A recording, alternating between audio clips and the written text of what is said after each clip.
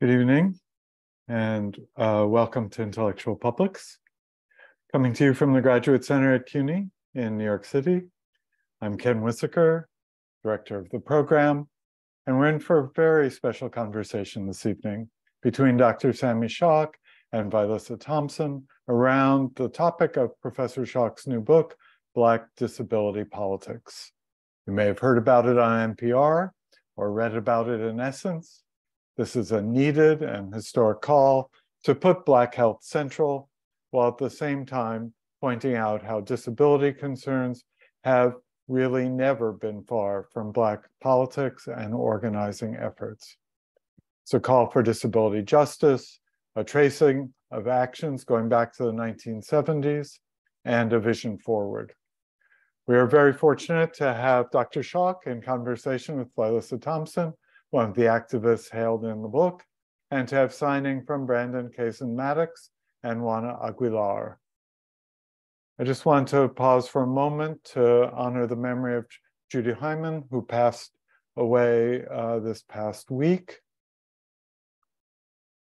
And then I want to thank Chelsea Largent for all the work in helping this evening to happen. And to remind you, if you have questions, to please put them in the Q&A. The chat will be open, but we'd really prefer to see the questions in the Q&A so we can sort them out. Dr. Sami Schalk is an associate professor of gender and women's studies at the University of Wisconsin-Madison. She's the author of Body, Mind, Reimagined, Disability, Race, and Gender in Black Women's Speculative Fiction, which came out from Duke in 2018, and Black Disability Politics, which came out from Duke at the end of last year. Dr. Schalk's academic work focuses on race, disability, and gender in contemporary American literature and culture. She also writes for mainstream outlets, including a monthly column called Pleasure Practices in Tone Madison. Dr. Schalk identifies as a flat, Black, queer, disabled femme, and a pleasure activist. Vilissa Thompson is a licensed master of social work from Winnsboro, South Carolina. Vilissa is the founder and CEO of Ramp Your Voice, an organization focused on promoting self-advocacy and strengthening empowerment among disabled peoples. Being a disability rights consultant, writer, and activist affords Vilissa the opportunity to be a prominent leader and expert in addressing and educating the public and political figures about the plight of disabled people, especially Black women and femmes with disabilities. Ramp Your Voice is her organization where she discusses the issues that matter to her as a Black disabled woman, including intersectionality, racism, politics, and why she unapologetically makes good trouble. She has been featured in Essence for its Black History Now 2019 series and its Woke 100 Women 2018 list, spoke about her entrepreneurship and activism work for Forbes, invited to be a panelist for Know Her Truths conference at Wake Forest, and invited to be a keynote speaker at Purdue University for its Focus Awards, and written or appeared in many prominent publications, including Vogue, CNN, MTV, the New York Times, Huffington Post, and BuzzFeed.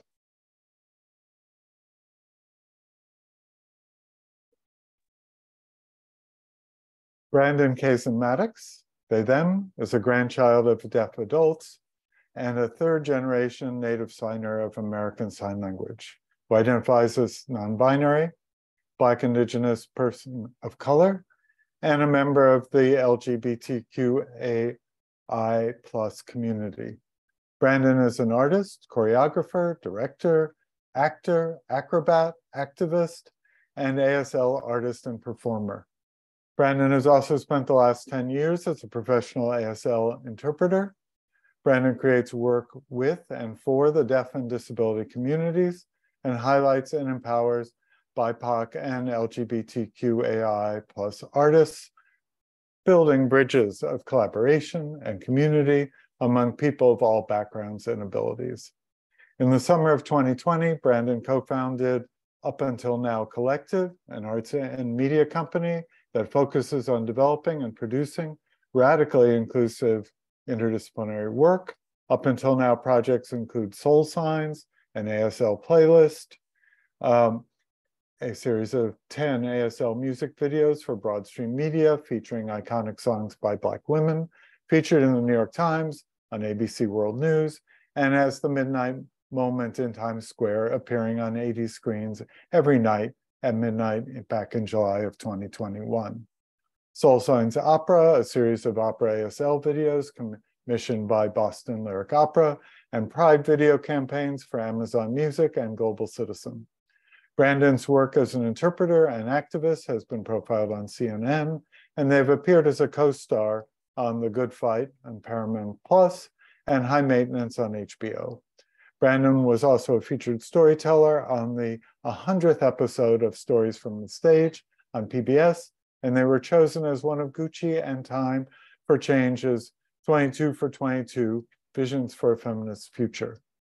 They're joined tonight by Juana Aguilar, an Afro-Latina native New Yorker.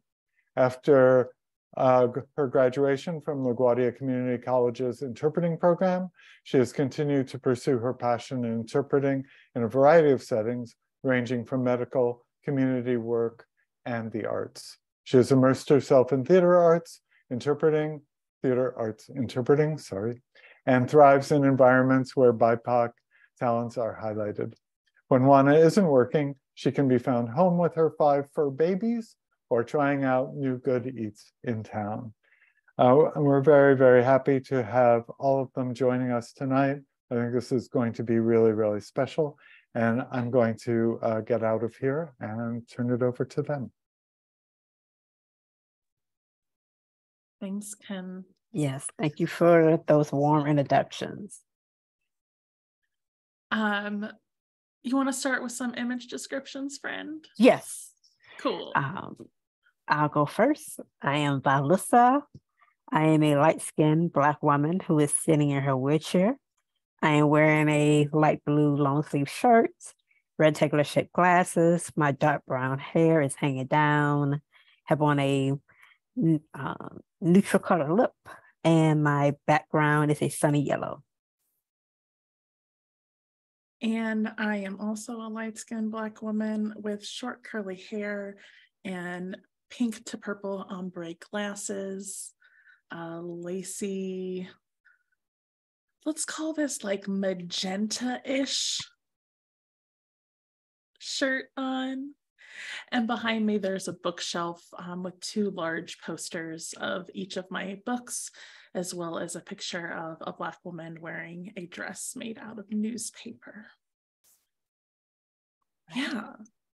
All right. Thank you so much for agreeing to be in conversation with me. It's always a joy to spend time with you. And so I'm happy to be doing this. Do you want to start with just like telling folks who we are and how we got to this point and what we're doing in terms of our lives as, you know, public intellectuals and doing the work? Yes. For me, this was not the path I had dreamed at all. When I went to grad school for social work, I had wanted to be a therapist. And in grad school is where I learned about macro social work. And that is dealing with communities, and dealing with advocacy. And that's where I realized, wow, I could do more than just the stereotypical things that people know of social workers, which is, you know, working with clients, doing case management, and so forth. So, you know, right after graduation in 2012, I still thinking about doing micro social work, those traditional social work jobs. But then I started to do blogging and writing about social work and disability. And in 2013, that's when I created Run for the Voice as my own space to talk about things that matter to me. You know, it was my way of talking about highlighting issues that I saw. It was my way of creating a space in the community. A lot of us were starting to be online around that time in the 2010s, and just meeting other folks from different parts of the country and the world. And it just really allowed me to see that there's a lot out there. So coming to this space now, 10 years is what I'm celebrating this year. the evolution just blows my mind at times, as to how much the space has grown, how much I have grown, from being in my mid 20s and now being in my, mid to late 30s now, just really seeing the evolution of the times. One thing I always tell people is that public speaking was not on my radar to do this. You would have told me 10 years ago I would be talking in front of different spaces. I'm like, no, that's not what I do.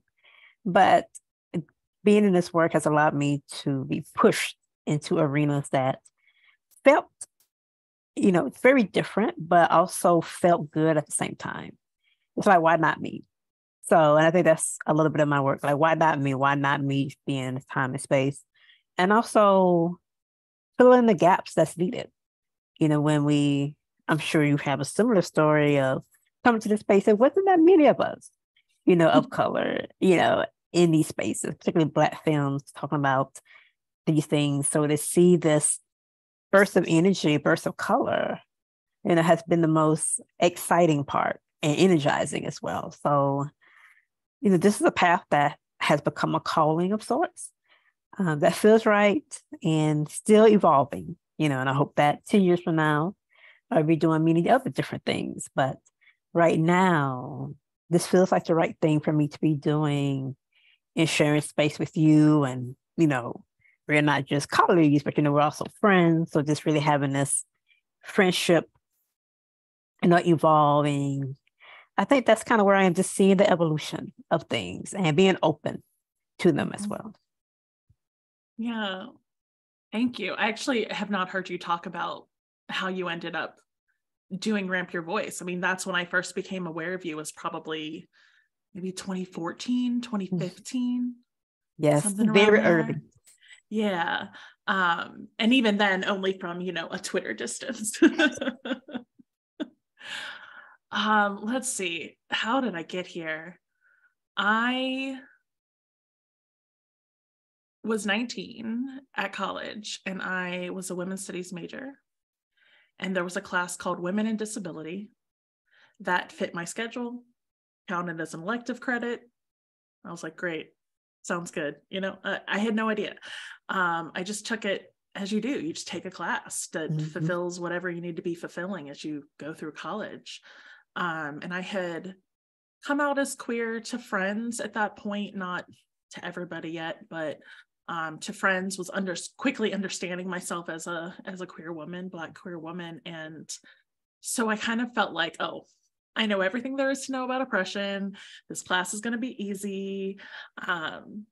My cat just walked on screen and will probably jump up on the back of my chair at some point. Just a heads up. So I took this class and it blew my mind, like just fireworks going off in my brain. Everything we were reading, I was just devouring it. It was so fascinating to me that I had spent so much time thinking about race and gender and class and sexuality, and I had just not been thinking about disability with the same critical lens. And I realized that if I was going to keep, as we do in our early activist days, mostly just like yelling at white people and men and being like, you need to recognize your privilege. Yes. If I was going to do that, I had to like grapple with my own privilege within the disability system, because at the time I didn't understand myself as disabled, and we can, talk more about our journeys to that. So I just invested. I took every class I could, every class in disability studies. I just read a ton of things. And when I graduated, I went to the Society for Disability Studies conference. My mentor, Kathy McMahon, McMahon, Klosterman, Klosterman,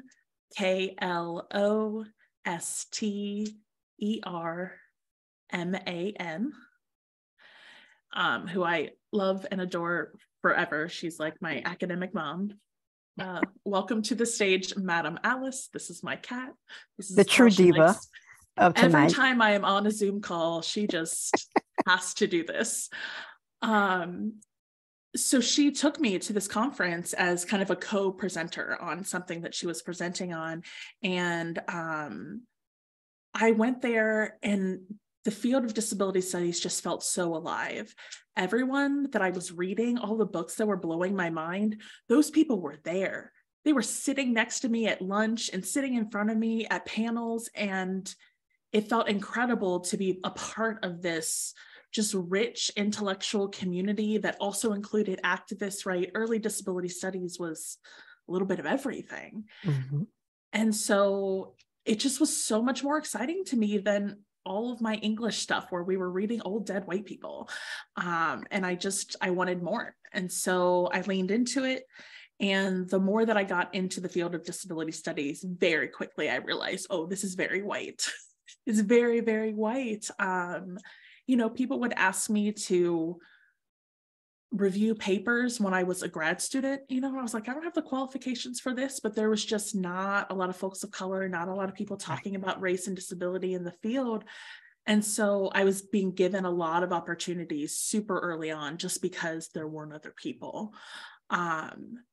And so that's how I got into it. I just had a lot of support from people in the field. And I like to acknowledge that because I'm super critical of disability studies, I really am.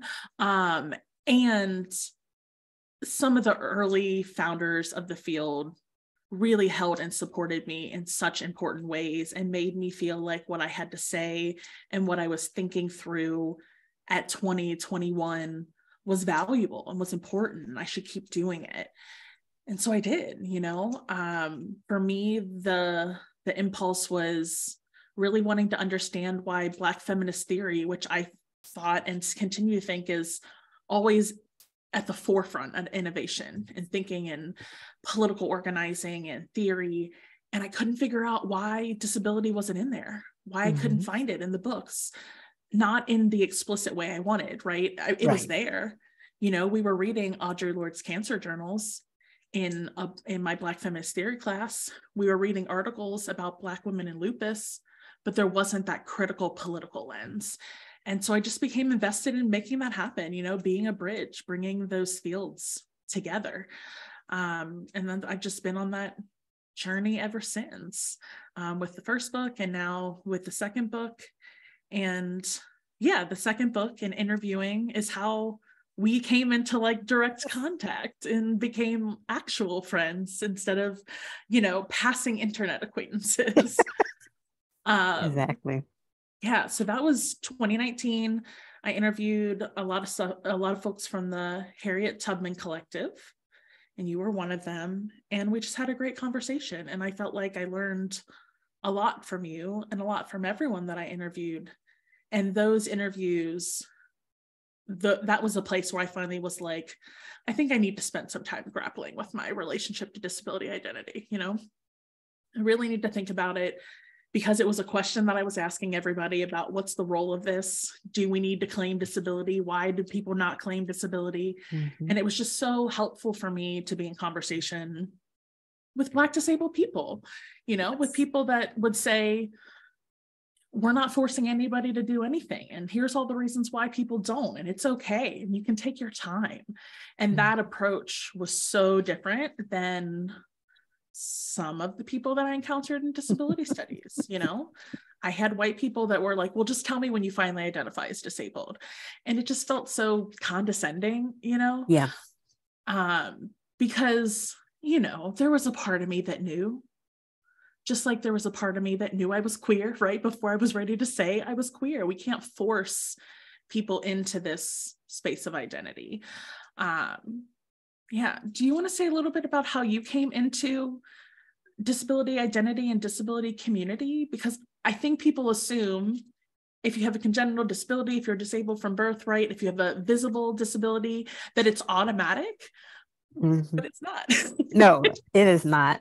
And it's funny, like hearing your story, it made me think about, when I was in undergrad, I intentionally minored in African studies to have a more robust understanding of Black history. Because I felt like in hearing you, I'm like, we had like the opposite effect. And, being from South Carolina, my grandmother was of the silent generation. I heard all her stories about having to walk to school and dealing with, her and her friends walking to school, and the white kids will yell out to them on the bus and spit at them and things of that nature. So it wasn't like I didn't understand what it meant to be a Black person under Jim Crow, or, the importance of voting. Like when I turned 18, getting my voting card was the most exciting thing ever, but I knew I wanted to know more about my history. Like that was just so important to me. And, and it made me feel very empowered. A little bit how you was talking about all these things learning for you, like learning about Black history in a very intentional way empowered me. And this is somebody who grew up in a predominantly Black school district. So it's not like I wasn't familiar, but getting to the deeper points of learning about African politics, learning about, African-American politics, like why we vote the way that we do, like all of these instrumental things that make us who we are as a people. I was able to study that in depth. So, coming into this space to where Blackness was kind of treated as like a second class of sorts, it was like, whoa, hold up here, because I am a Black person, particularly I'm from South Carolina, like that's what people see, so I cannot, downplay what people see on the outside here, just to make you comfortable. And I think that having that type of studying really empowered me to be secure in my Blackness. Similar to you're meeting white disabled folks who, have their whiteness, blaring sometimes and not really understanding that this is not all that we're dealing with here. So coming to this space, and then, as I began my online advocacy, meeting other Black women who later identified as disabled, doing this work, talking about Black feminism and womanism. Like learning about womanism was amazing because I never felt that connected to feminism. I have a lot of white women friends. They love feminism. I'm like, what does that have to do with me as a Black woman? So, and finding out about womanism, I'm like, wow, that is something that's, the FUBU mindset for us, by us, and I was like, wow, this is what I could resonate into. And I can fit my disability perspective into that more easily. That feminism, when I learned that feminism was not inclusive of always of disabled people, particularly disabled women in films. So I'm like, oh, this feels more into the way. So coming to the online space, just reinforce not just my Black identity of what I want to talk about, but also how to bridge these communities together, being Black, being woman, femme, and disabled. That was my educating and learning into the space and really gave me the courage to really talk about these things with intention and to not be forced to pick a side, because there is no picking of sides here. And it made me go back into kind of the question you asked me about disability story. I've been disabled my whole life, since utero, and this has never been an identity. People care about my disability for the medicalized reasons. I have a brittle bone disorder. So people care about the surgeries that I've had. If I did break a bone, going to the hospital, like everything that dealt with my disability was about my care, how to make sure I care for myself, and growing up in that space, I saw that my Blackness was highlighted, being a very Black family, who was very open about the history here in our small town and their experiences, going to a predominantly Black school district, that was very nurtured, but disability was not.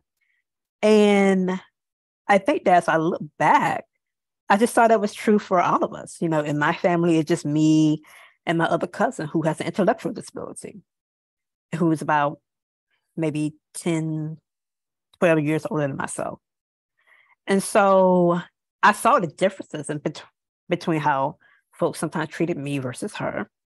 So I understood there was like this unspokenness about, the hierarchy of disability, but I didn't have the language then.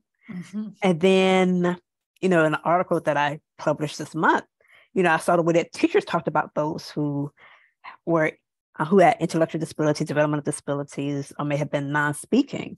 And again, that friction there that adults who should know better create for us. So the disability aspect of me was always separate. I'm known still in my hometown as the smart disabled girl. That is my title, the smart one. I was valedictorian, so I was really a nerd. So it's not like it's far-fetched. But, that's my role, and I was treated a certain way. Like people had high expectations, and I met them. And it's weird for people to have high expectations, but also you realize they don't really know what to expect from you. Like you're it's always the first to do stuff, to where people didn't discourage me, but I also knew that they didn't know what I could do. So it was just me kind of meeting the benchmarks for myself, things I want to do. Like, a lot of stories we hear in the community, folks, talk about their families and teachers discouraging them from going to college and things of that nature. I never had that experience.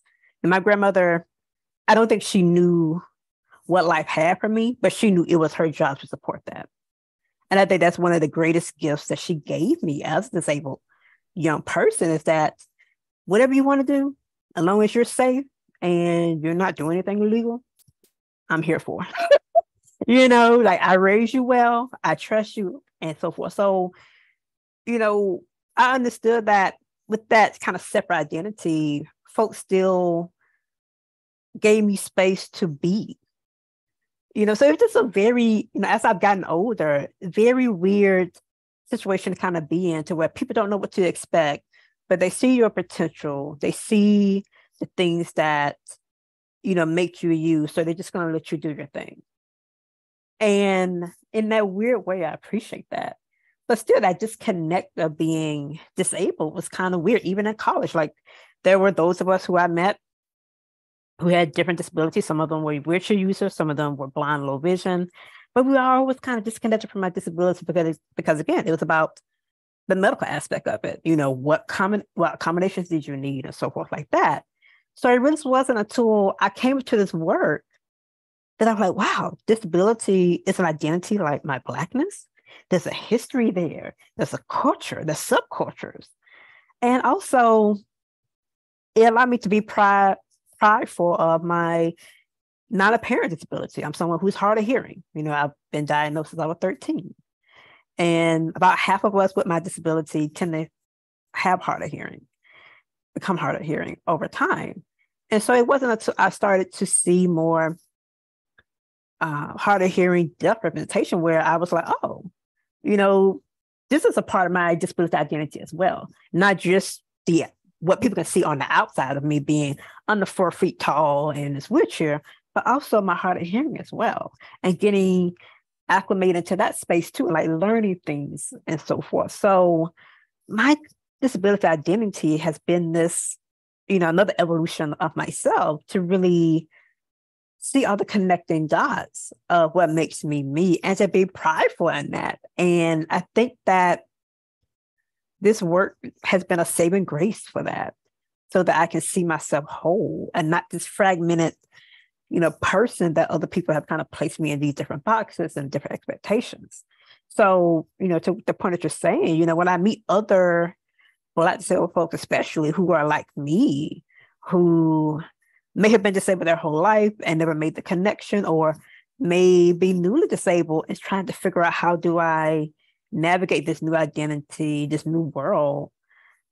I do have a compassion for them, and I'm okay. Like, it's okay if you don't self-identify. Like, I didn't get here overnight. Don't expect me to get here overnight.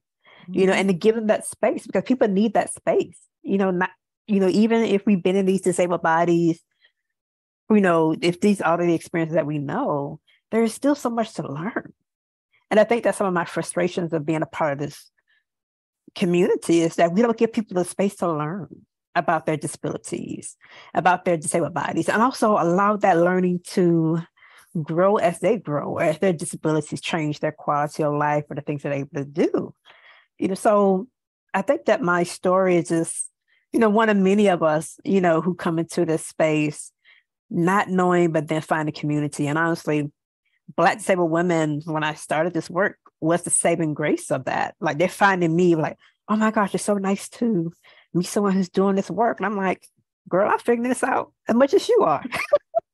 But, but it really made me see the importance of this work and the importance of this space that we create for ourselves as Black disabled women in films to really be the models that we didn't have.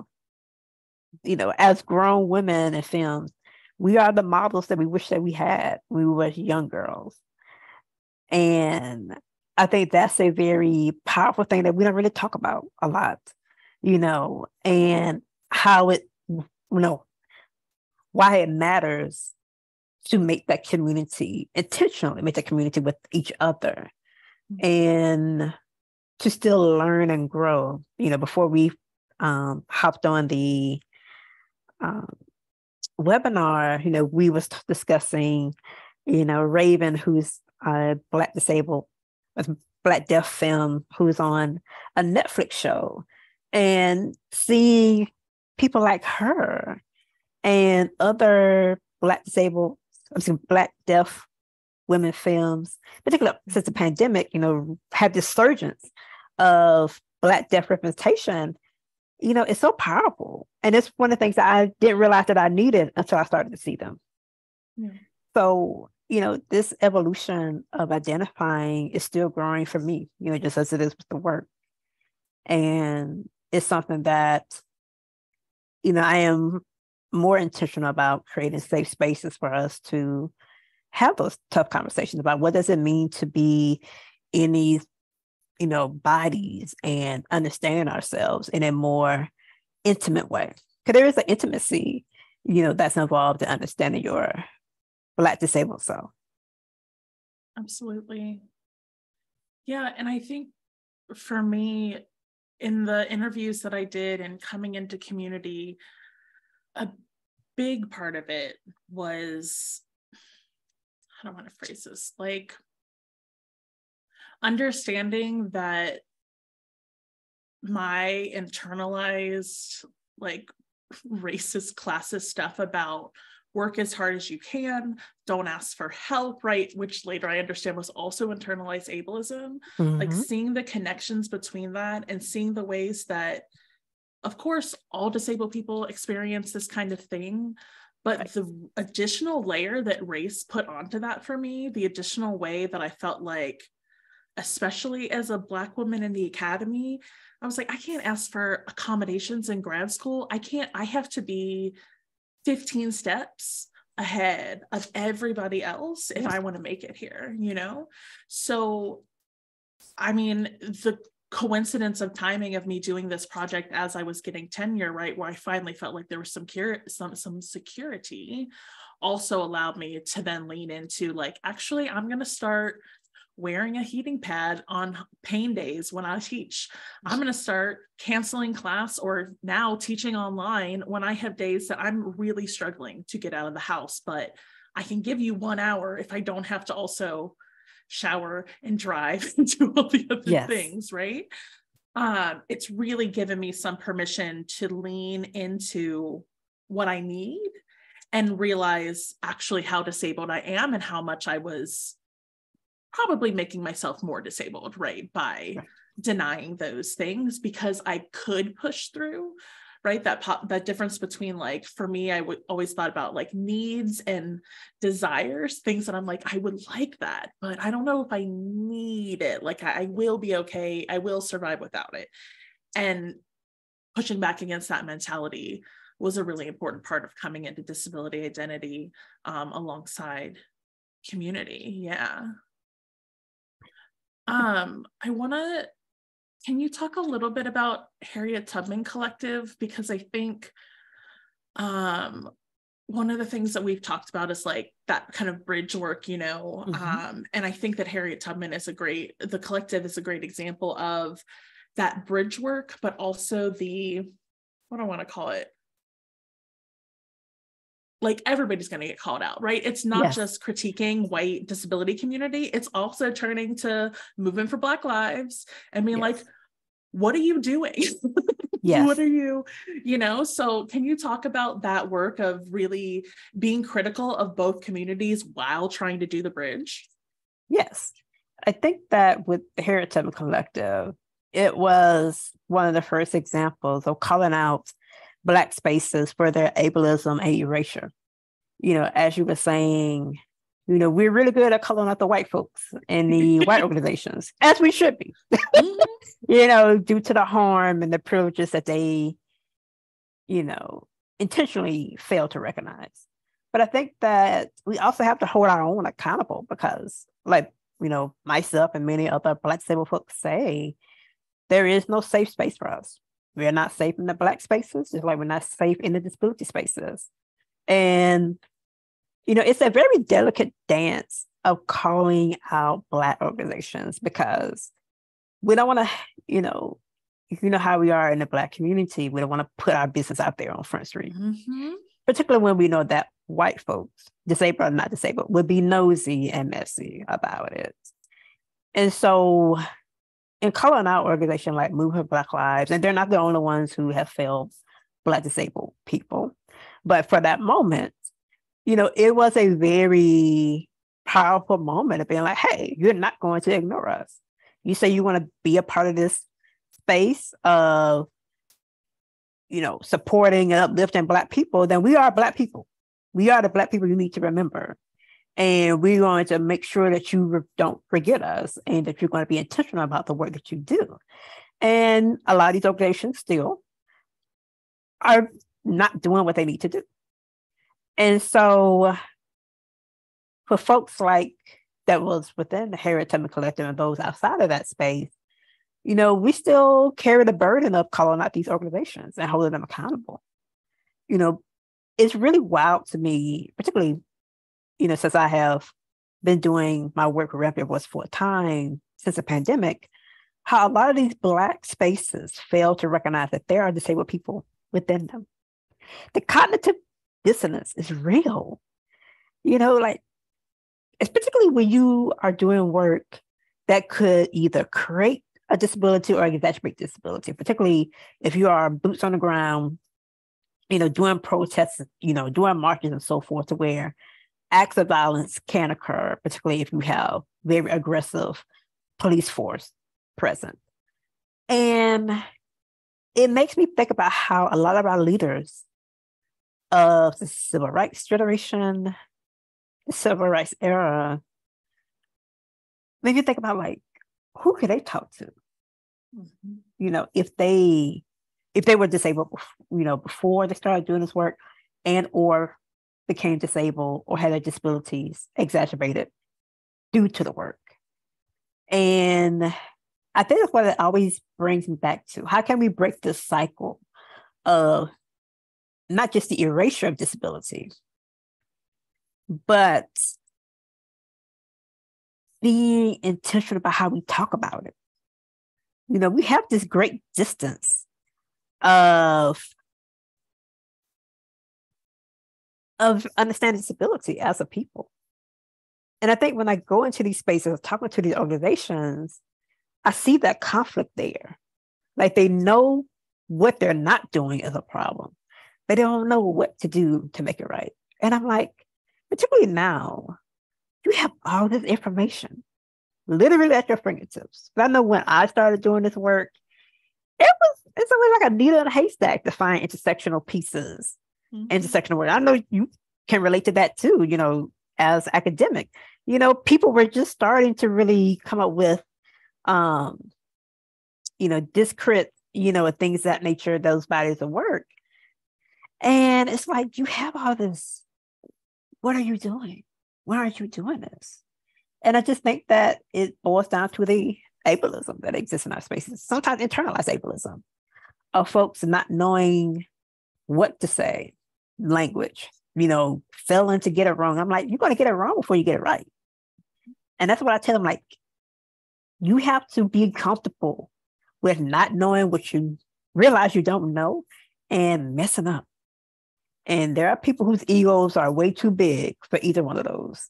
And that really keeps these Black progressive organizations from not being as progressive as they need to be. particularly when you look at the statistics on any of the issues that they care about, police brutality, state violence, education, healthcare, Black disabled people and and other groups of color are significantly disadvantaged. So how can you be about Black liberation and Black empowerment if you're not even self-aware enough to realize that there's a huge segment of the Black population who is getting it way worse than anybody else? And I think that is the call out that is needed for Black organizations, that if you're really going to be about empowering Black people, your failure on disability issues is a grievance that you have to correct to be taken seriously. And a lot of them should not be taken seriously because they're still not doing what they need to do.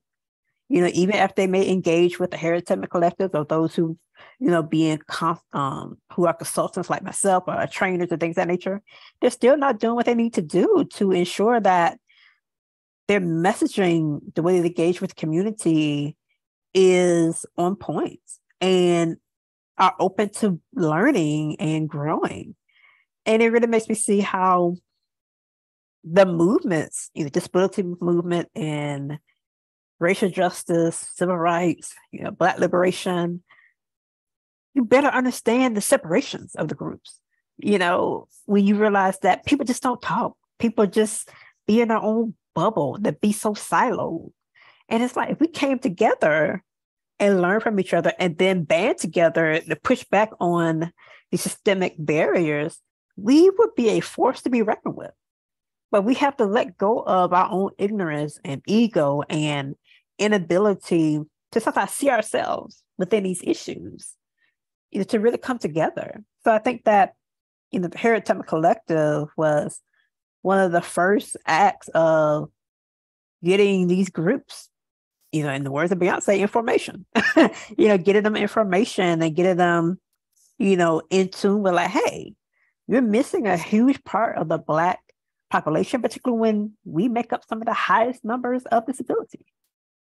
And I think that what I found in being in these spaces is that, you know, as always, Black women in films, we get it because many of us are disabled, you know, and we're trying to find language about that. And so I found that many of them are the ones who are willing to get it wrong before they get it right, who are more comfortable with that, you know, because they understand that, hey, there's a lot of experiences that you have that other people intentionally don't know.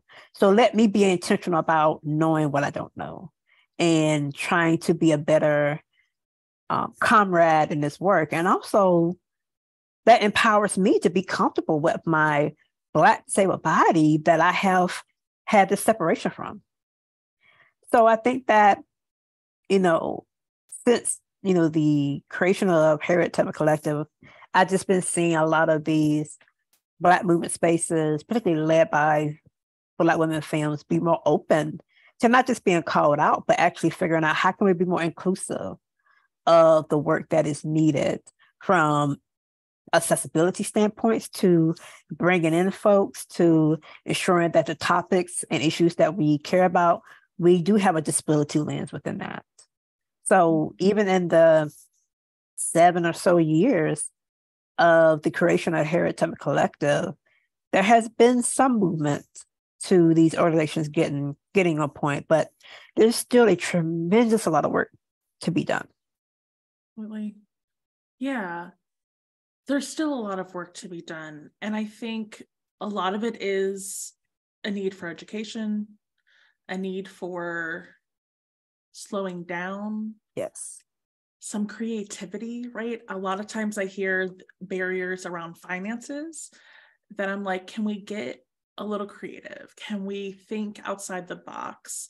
And I write a little bit about this in the conclusion of the book about what was happening here during the uprisings, that, you know, the pandemic is terrible, COVID is terrible, I wish it had never happened.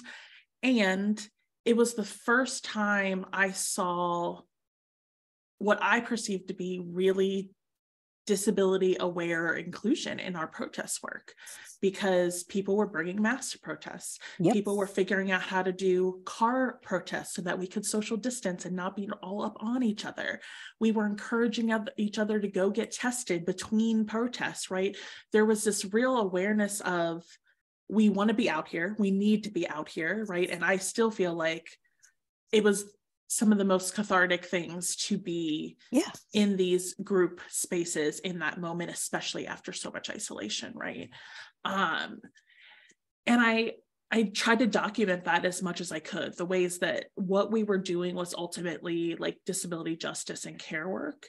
And I really want us to not lose that the next time things pop up, because, you know, they're going to pop off again. That's just what it is to be Black in America. Like, I think I just finally put away some of my protest supplies that I was like, I guess it doesn't need to be immediately in my closet, ready to go in any minute right now, which it was for a while. I was just like ready to go. I want to see us hold on to that. You know, I want us to continue to be creative and be explicit, because I understand sometimes a long protest where you're going to sit and block off a portion of the city for hours is the method. It is the approach, but that's not for everybody. Right. And that's okay. It's okay to have different methods that aren't for everybody for a variety of reasons, but being really clear and explicit about that so that you don't have folks who have marched 2 miles with their kids. Now they're 2 miles from their car and we're going to sit here for 4 hours and there's no food and there's no water. That's not going to work for so many of us. We're actually putting ourselves at risk. So really thinking about care within organizing work is something that I saw come across much more clearly to me in 2020. And it completely changed. I mean, it changed the book for me. It made me want to write the book more directed at activists. It's when I decided I wanted the book to be open access. And it's when I added all those praxis interludes to speak directly to, this is what we can learn from this history. Here's how we can take this and practically use it in our work right now, whether you are an organizer, a cultural worker, an artist. How do you bring this into your work to hold an awareness of disability? So I'm really hoping, you know, folks pick up on that. But also, I think there's so much internalized ableism still. I think there are a lot of Black activists who are disabled. Oh, yes, they are. There are a lot of Black activists who have anxiety and depression and PTSD, right? Like significantly. Yes. I think about all my friends who were in the street watching their friends get hit by police and gassed and pulled away into cars and then just missing for hours or days until they finally show up in the system to find out which station they're at. Mm-hmm.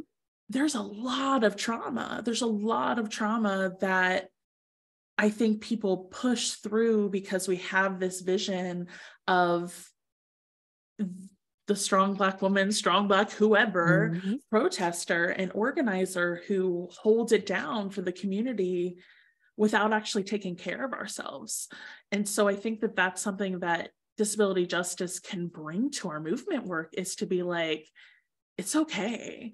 Like if you are traumatized because the last time you were doing this, your friend got injured or you got injured or whatever happened to you, you don't have to be in the streets this time. There are other ways for you to contribute to the work and not, you know, exacerbate your disability symptoms. So I hope that folks are like getting that. And, you know, I spent a bunch of time in the book talking about disability identity from all these interviews, right? Because I do think that more of us need to come into some recognition of the various ways that we're disabled, and then, yeah, bring that creativity. Because I think disability community is like the most creative community in terms of just figuring things out. We just figure it out, Definitely. You know? Yeah. Yeah, I think that to the point you're making, there's many folks in these spaces who are disabled, you know, and they have a lot of hidden disabilities. And I feel like the disabilities are hidden or not apparent or invisible, whatever wording that you want to use. I think sometimes the hesitation to claim disability is to not be believed. Mm-hmm. You know, we know that when people cannot, quote unquote, see your disability, they question it. And as Black folks, we are questioned about everything. Just breathe too hard. You question about why you breathing so hard. Anything that we do. So I think that hesitation is real, and I think that's something that I tell people all the time. Like, it's okay. Like, whether you have an official diagnosis, whether you are self-diagnosed, whether you have been disabled your whole life, whether or not you just found out at 2:00 today that you have a disability, it still matters. It still matters. You don't have to prove that. But we live in a society where people have to prove their disability to be believed. And, that goes back to accommodation requests and people trying to understand your disability. So we have this weirdness of folks pushing away because their disability may not be believed. Their disability may not manifest in quote unquote typical ways that it does. And also wondering, would I be believed if I ask for this type of support? So I think that's a lot of fear of it. And just people just not wanting to add one more thing to that Black, deck of cards, and that resistance in that way of being stubborn, being scared. Like, what does it mean to self-identify as disabled? How would people look at me, particularly when you are considered a leader? We don't, it's that internalized ableism of not wanting to look weak, not wanting to look frail, whatever negative connotation that we have, that's real too, particularly when you're in spaces where ego is real. Let's not act like, you dealing with these spaces. There's not a hierarchy of who's important and who's seen and who's this and who's that. And if you are in a space that has, downplayed disability, then you don't want to look like the only one, out here waving a disabled flag, when there are other people who should be waving there with you. So I get in many ways why in Black spaces, and not just Black spaces, it's in other groups as well, but in Black spaces why we don't want to look a certain way, but that resistance doesn't help anybody. It erases our whole truth in who we are. Like, it shouldn't take us learning about Harriet Tubman as academics or activists. That's, and in relation to her disability, or Fannie Lou Hamer, when it comes to her disabilities, that should be common knowledge, but we downplay it because we don't want to seem weak or incapable, because it's not just being incapable to us as a community, as a Black community, but also to white folks as well. Like, white supremacy plays a very big role in our comfortability with self-identifying as disabled or not. So it's a very complicated web here that I think that folks are slowly beginning to detangle and figure out, how do I be more comfortable with discussing disability? And for some people, it is ensuring that there is access to on-the-ground protests, or there's many ways that people can engage. It's being open to talk about these things. It's bringing folks in. It's chipping away at the big old wall of ableism in Black movement spaces, slowly but surely. But, as I was saying earlier, and kind of what you were saying as well, just wondering, like, how did past leaders deal with this?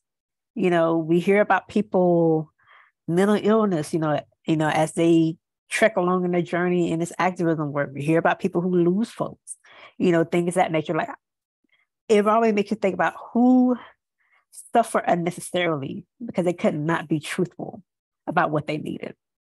And maybe that's the social worker in me who's, in thinking that way. But it really does make me think, who could have benefited from being in this time to where you could be open about your anxiety, your depression, your PTSD, the other things that you're going through, versus you had to keep it quiet due to the way that society looked at mental illness, especially, in the 60s, 70s, and 80s, when, you could be put away if you talked a little too much or you exhibited behaviors that seemed a little normal. The real fear being institutionalized. So it just really makes me question, like, wow, so much could have been different for so many people who we uphold as leaders, and I think that for me, and I'm sure it's certain for you as well, that we really want to change that so we don't repeat the bad habits of the before times. Even if we understand why things were the way that they were, they don't have to be that way now. Yeah. I think what you're talking about is really highlighting just how like all mashed up Yes. all the systems are. You know, the way that respectability comes into play. For me, like fat phobia came into play for a long time, and how I was resistant to identifying as disabled and accepting, especially physical assistance, because I was just so afraid of people projecting a bunch of fat phobia onto my body as a result of that. So these systems are so mashed up. But I'm also thinking about some things that like result in certain kinds of non-apparent and sight disabilities, I think, in Black communities get dismissed because they're common, right? Like in 2016, when I was having just off the wall paranoia, and especially like if I heard a siren on the radio, if I saw flashing lights anywhere, like my heart was in my throat immediately. Just so much terror around potential for police violence. And there were a lot of Black folks that I talked about that they were like, well, that's just being Black in America. That's just what it is, right? And I'm like, is this, we're not all concerned about how much stress and anxiety is happening for all of us, right? So I think it's easy to dismiss some things as just like, that's what it's like to be Black. That is what it's like to experience anti-Black racism in this country, to live in this country, rather than pointing back and being like, wow, anti-Blackness is disabling.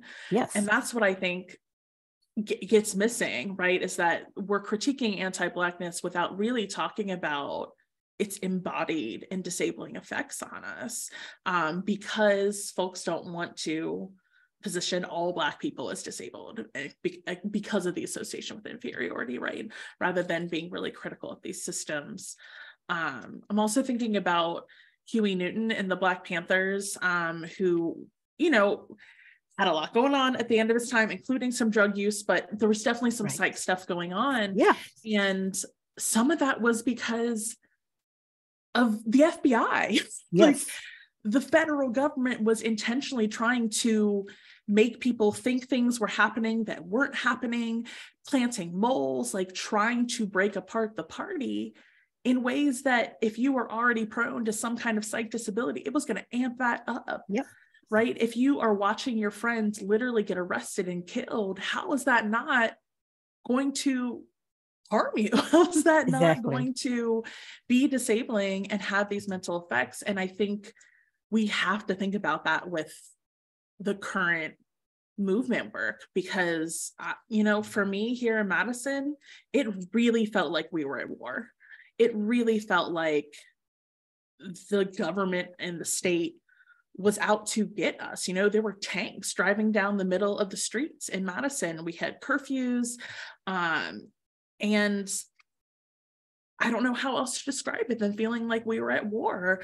You know, I was doing supply runs at night, like in the cover of darkness, trying to bring supplies to different people. And it was like food and water and first aid kits. It wasn't like I was like bringing in guns, but it still felt like I was doing something illegal because I was breaking curfew to make sure that folks had what they needed on the ground. And so that, I don't know that a lot of people have had time to process what that did to so many of us, to feel really amped up and in the streets all the time. And I think people weren't resting enough, you know, like not taking care of their bodies.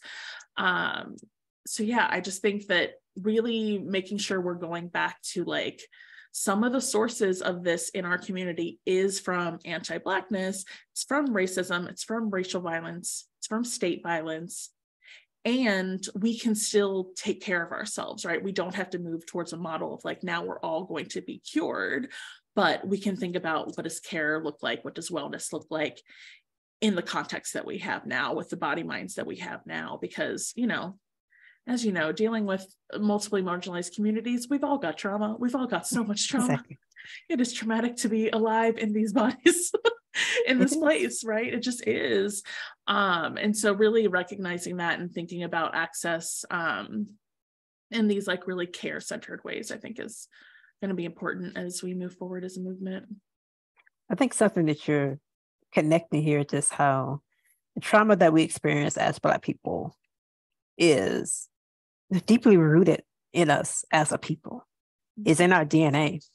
It's we carried it on in each generation in different ways. I was listening to one of the Black films who's big into conscious parenting, gentle parenting. And though I myself do not desire to have children, but I always try to keep updated on, how to care for the children that may be in my sphere. And the one point that she was making in an interview that I will listen to today actually was how, our ability to parent as Black people who has roots in slavery. How sometimes our behavior, we have not had a chance to interrogate why we carry on certain things that may be harmful within each generation about how we parent and things of that nature. We haven't had the space to interrogate them and then try to do better. Our generation is one of the first ones who's trying to unlearn these, parental matters that have not been the healthiest for at least these generations. So in hearing you talk, it made me think about how we have not had a chance as a people to process any of this crap that has happened to us because we've been brought over here. We haven't had a chance to there hasn't been a period of time for Black people to sit down and be like, okay, let us talk about what we have been through and how we can get better. We are piecemealing it within each generation as we go.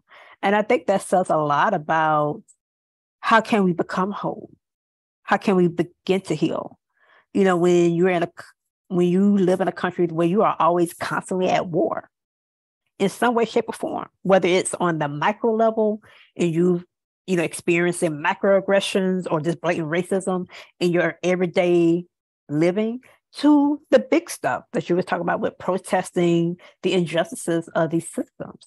We have not had a chance to breathe and to get the access to resources and support. So the body minds that we have, are susceptible to a lot of things that if we had the space and we had the safety, we could maybe engage with it in a more intentional way. And I think that's also why I give more understanding to us, when we may engage in behavior that may not be favorable. But when you pull back the curtains, there's always connecting dots somewhere, as to why we are the way that we are, how we got here.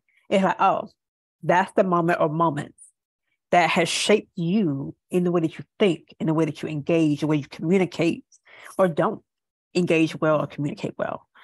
And I think that's the understanding that, for me, disability has allowed me to have this unique understanding of people, of seeing them more than just what they present themselves as, getting deeply under the layer there, in ways that people may not want you to see them.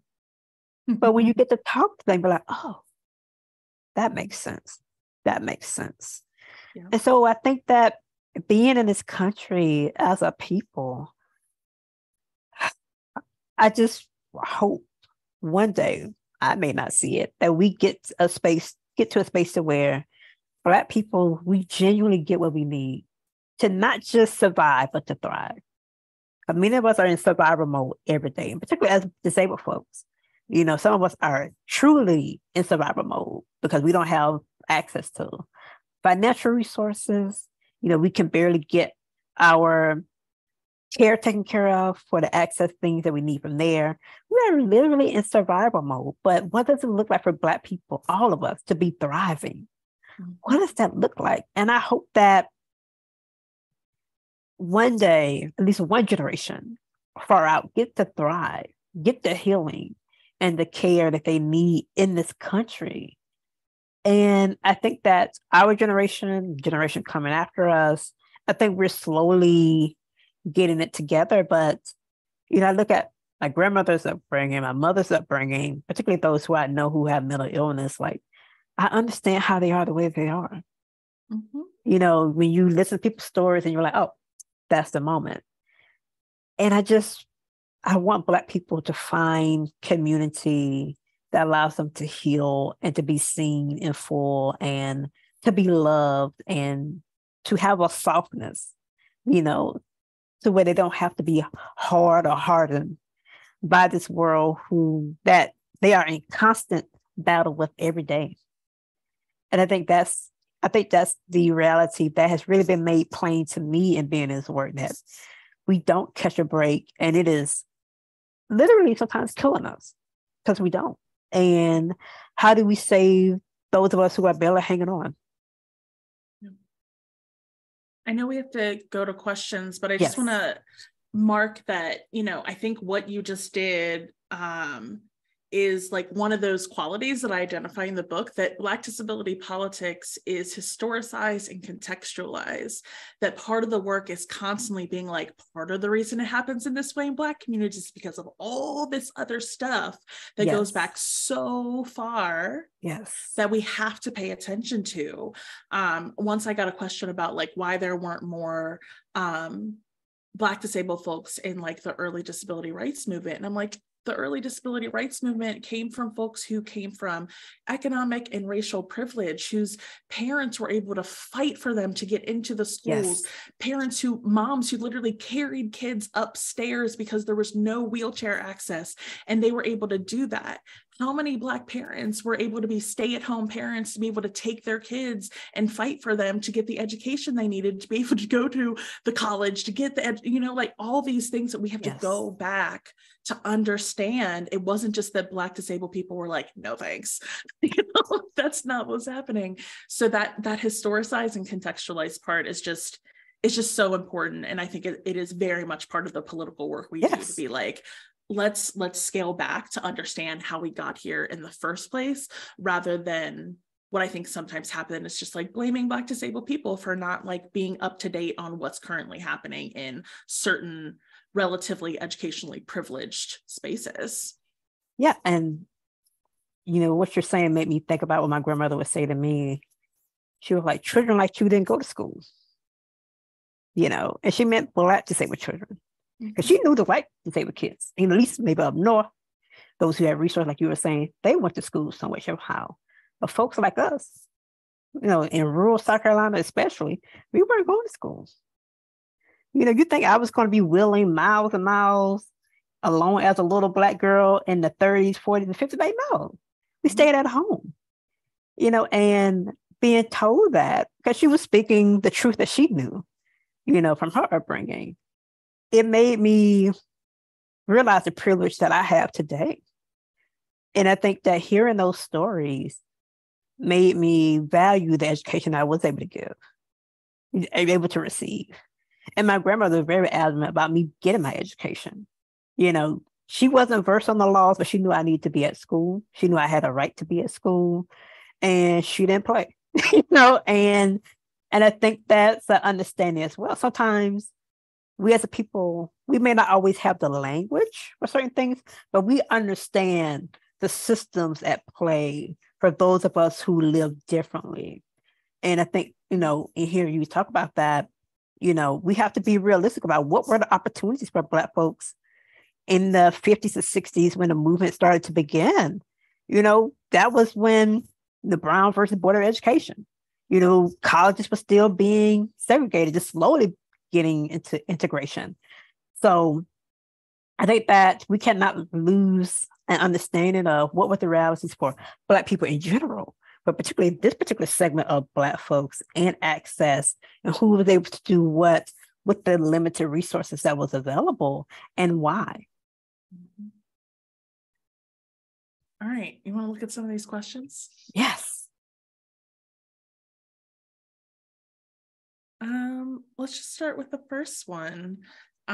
So Rosalind Denise Campbell at the beginning was talking about the introductions, making them emotional, and having always struggled with mental health issues, but did not expect to start suffering from physical issues, and says they're using the term struggled and suffering intentionally because that is their experience.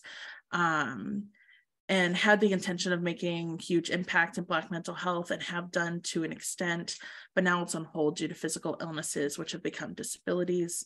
So the question is, as someone new to this community, how do you continue to do the work when your body and sometimes your mind, emotional, spiritual self will not allow you? Do you want to take that? Because I know, especially since your scope of academia, how do you combat that? I mean, I have been really working on this myself as someone who loves to throw myself into a project until I can't do it anymore. But when we really love to stay busy. Yes, you know, really learning how to listen to my body, how to build in rest. I just finished the Rest is Resistance manifesto by Tricia Hershey. That book was really great for me. And I think similar to pleasure activism, which has been really shaping my work in the last couple of years, it helps me personally as someone who was raised in a Christian background, and I think sometimes transmute that energy of service to the Lord into service of social justice. Yes. I just like moved it over here a little bit. And I've had to be like, okay, my pleasure is political. So when I invest in my pleasure, that is also still contributing to the movement. My rest is political. So when I rest, it is still contributing. It helps me. It helps my brain, at least, to really like frame it that way. And being in community helps, because when I know that there are other people who also can do the work, it allows me to be like, it's not all on me. I know there are other people doing this. And when those people want to rest, I want to be able to help them and pick up the slack. And when I want to rest, then that happens. And sometimes everybody want to rest and we just don't do something. And that's, sometimes we can't, sometimes we just can't. But I think, you know, especially in light of losing Judy recently and just how many disabled activists and organizers we lose early that are not necessarily always directly about their disabilities, right? It makes me want to really encourage more rest and care in our movement work. And so for me, it's coming back to that, to be like, it is not all on me. It is not all going to get done today, tomorrow, in my lifetime, in this generation. So I have to contribute what I can in order to sustain myself, and know that sustaining myself is part of the work. That if I am unwell, then the work right now is to take care of me, you know, and that's all I can do.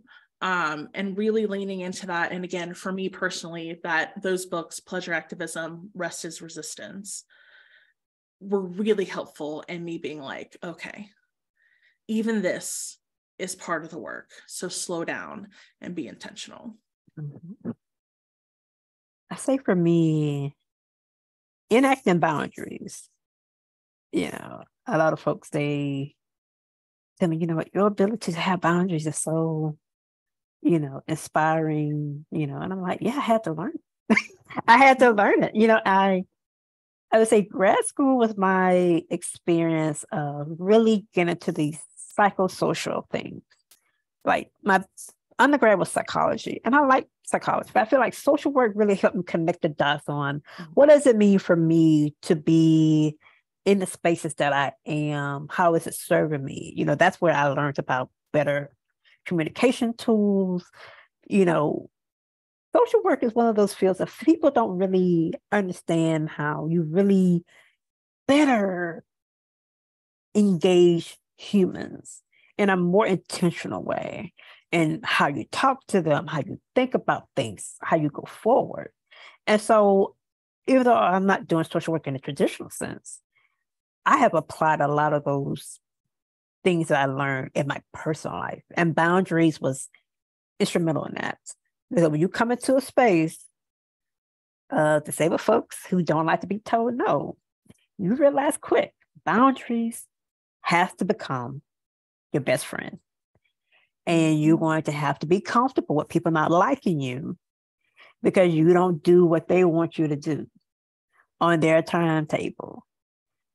And saying no and being unapologetic about where I spend my time have both been the saving graces for me to be sustainable in this space, knowing that my passions come first and I cannot put those aside for other people. And that was a great lesson last year that I am deeply applying into this year.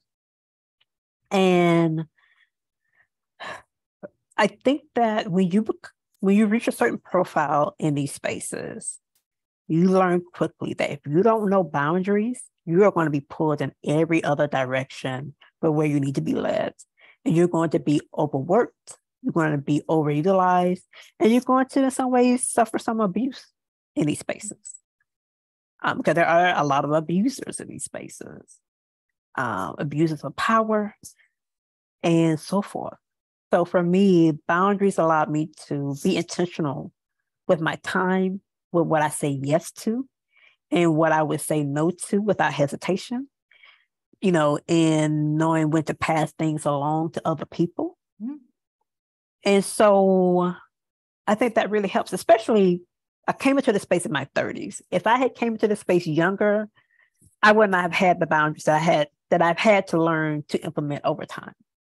And I would have been ran ragged, in this space. But being in my 30s, I know who I am. I know what matters to me. And I'm not, in some ways, hard up for friendship to where I feel like I have to overextend for people to like me. So being at this age and stage of life, what's the better position for me to be in so that when I met these conflicting personalities and situations, I had tools to be able to handle that and to stay firm with what mattered to me. And I think that has been genuinely the saving grace for me to be sustainable and to not hate this work, because you can really end up hating what you love because you don't fulfill what makes you happy. This work is hard. Talk about the issues, whether it's a conversation like this or it's more of a presentation style, it's really hard because you're dealing with a lot of traumatic, negative things. So having boundaries allows me to ensure that I'm able to get some joy in this space and not just get the thorns of the obstacles we talk about or even my own experiences I have to bring up. So for me, boundaries has been instrumental for me to be sustainable here. Mm-hmm. Have you read that Set Boundaries, No Peace book? I have not. Girl, changed my life. My therapist was like, you need to read this. And then I was like, I think that was a read. I think that was shade. And yet it was very helpful. It was very helpful. For me, at least, as someone that recognized I needed better boundaries, and that book gives you exact phrases to say that I've started to incorporate. So if you're someone that's maybe gets something intellectually but needs the guide, someone just asked, it's called Set Boundaries, No Peace, I think. Nedra Tawwab, Tewab.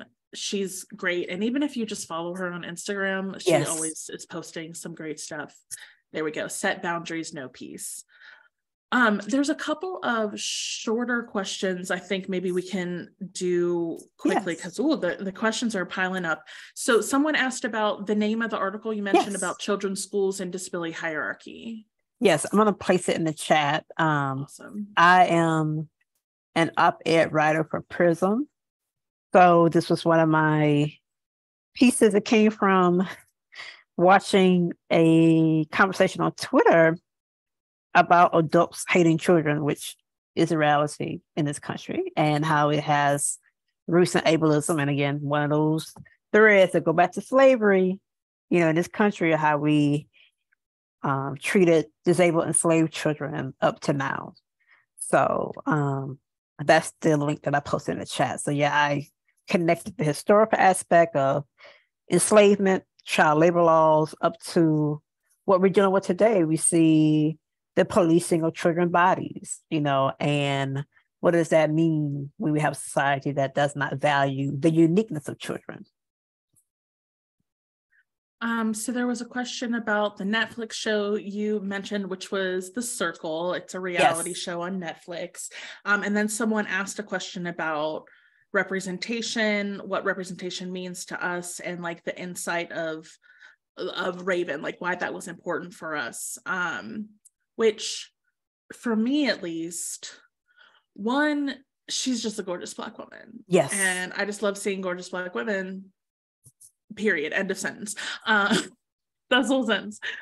But I think the fact that she was on the show, so the premise of the show is like they are all on like a fake social media site. They're in their own little apartments and they're trying to like win each other's approval. And some people pretend to be other people and some people are themselves by creating these profiles.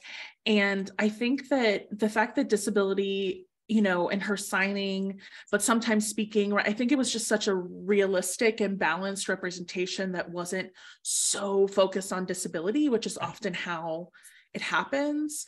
And I just love the intimacy between her and Paris, who is the interpreter in the show, but also one of Raven's friends. And Paris is a Black queer man. So there was something about that very Black queer femme way of interacting with each other that I just felt so drawn to, and just was so excited for other people to get to witness it without it being this, look at this amazing disabled superhero person, you know, it wasn't that. She really just got to be herself with her person, you know? So that's for me, was why that representation was so important, that it was hitting like multiple things at the same time for me. Yes. And for me, I just love seeing us do badass things, you know, and for someone like Raven, who's younger, it's really good to see young, disabled, deaf folks just do incredible things that you may not have thought about doing when you were their age. And just seeing them take control of the narrative of their disabled or deaf identity is really important. And yeah, I just was just great to see someone that I kind of know of from, you know, interactions online, to be on this type of show, to get that type of visibility and knowing that it will be done well, you know, that it won't fall into the phrase and inspirational porn like you was hinting at, you know, that this person has a deeply rooted sense of self in their disabled deaf identity, and how that glows on screen, you know, for people who may be witnessing that for the first time. And for those of us who, you know, gravitate towards that type of representation, that matters for us to see ourselves just doing ordinary things. We always say, like, seven people out here living our lives. This is a part of that. Some of us get on, you know, these reality shows and become contestants. We do that too. So just showing that we are doing everyday things and it's not a big deal, you know, and to see that our involvement can be accommodated, you know, in a way that allows us to be powerful and to be intentional in the way that we engage with as well. Yeah. There's a question here that I want to answer. So it says, how do you make sure to give credit to community and activist communities and their work, especially since they're always leaps ahead of academia? How might this look in citational practice? And I want to say a little bit about it, just because it was something that I was really grappling with this book, since it was so much about activists. And I'll say this was not the vision for the project originally. I envisioned something totally different. And then I got into the archives and there was so much that I just suddenly had a book. And I was like, oops, I guess I wrote this book instead of what I thought I was going to do. I thought it was going to be like 1 or 2 chapters, right? But it ended up being almost the whole thing. So some things that I did was, one, I cite social media posts, I cite blogs, right? It is not just publications that I'm citing. I'm very intentional about that. Naming people as much as possible, naming organizations, and with consent, when I was talking about the movement work during the uprisings in 2020, I asked people for ourselves, like, is it okay to name that you were part of this with me, right? But asking people what they want.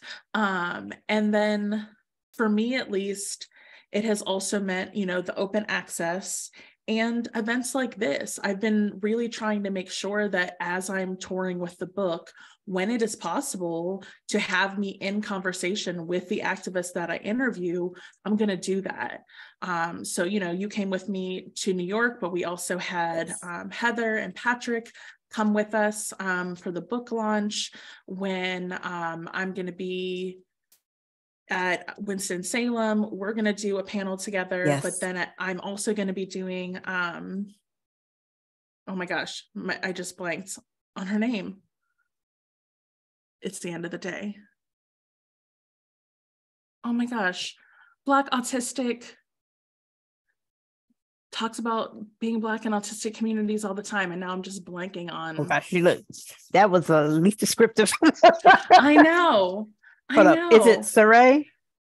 No. Oh, not gosh. TL. No.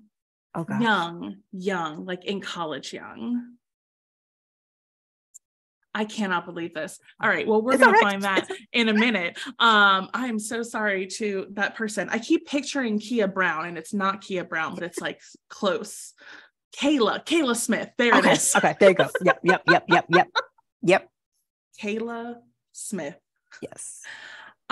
So we're going to do a panel together at Salem College. So that has also been part of it, both to uplift people, but also get them paid. I'm trying to get people paid. Yes. So if I can do that, so that's my answer to this question of like, what it looks like in citational practice, but also in how I promote and talk about the book. I think we're close to the end of time, but I wonder if we want to wrap up with this question of what self-care practice do you wish you knew about 5 years ago? I would say necessarily what I knew about, but what I get better at implementing. Because I think we know a little bit about self-care, like what makes us feel good. But I think that's something that I've been intentional about this year, ironically, has been logging off social media. I, realized that we don't have to be plugged in all the time. And I think we all can take an assessment of, if I am plugged in all the time, how does that make me feel? Does it make me anxious? Does it make me tired? If I'm doom scrolling, is that helping me or hurting me? So I think that we all can take a little bit of assessment as to how much of our social media consumption is harming us or helping us. And if it's doing the former, if it's harming us, what can we do? Again, boundaries, and sometimes some rewarding as well. What can we do to ensure that we're able to be still plugged in to the things that matter to us, but we also enjoy a life that is not on our phones and tablets and other electronics? I would agree with that. I sometimes have whole weekend days or a whole night where I put my phone on silent, on do not disturb, in another room where I can't see it, touch it, nothing, none of it. Because I need to protect access to me at times and my access to the world that is overwhelming. That happened a lot for me, whenever there's another murder of a Black person, sometimes I just put my phone away because I can't be in the thick of it. I can't. I have to take a breath. Yes. But another practice that, I think is kind of specific to me, but this year, what I've been doing with traveling, because, traveling right now is still high risk. And I'm trying to really be intentional about, the tour is half in person, half virtual, that when I do go in person somewhere, I have built in a rest day. So I ask people to pay for at least one extra night in a hotel so that I get a day in wherever I am, that I can do whatever I want. Yes. And if I'm in high pain, that might mean I'm in a hotel room all day long, ordering food to the room and watching cable. or I'm going to a museum or whatever it is, but I built in rest and pleasure so that I kind of get a mini me day, a mini vacation day inside of the tour. And that has been so good. It has been so good to just not run my mind and my body so ragged. Yes. You know, I used to do these trips where I would fly in the night before, give a talk, fly out right away the next morning, you know, just really, really fast. And now I get to be in a space for a little longer and find a little joy. You know, I was in Baltimore on a day where it was randomly 77 degrees, which terrifying, but it meant that I got to go eat outside by the water in the sun. And it was so good for my body and my mind as someone who really struggles with seasonal depression and lives in Wisconsin. So that is something that I've started to do, is figure out, like, even though this is a work thing, how can I work in a little me time, a little pleasure time into this? And that is something that I didn't give myself permission to do prior to this year. Yes.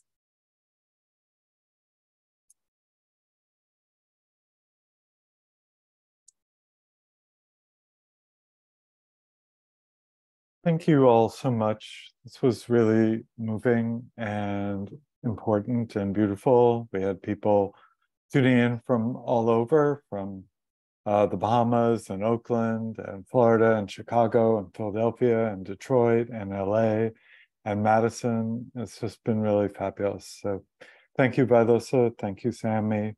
Thank you, Brandon. And thank you, Juana. This was just really a very special evening and Texas, and something we will all remember and be processing for a really long time. So I'm very grateful. I know all the people who stayed with us were, and wish everybody a very good and restful rest of the evening. Thank you. Thanks, Thank you. y'all.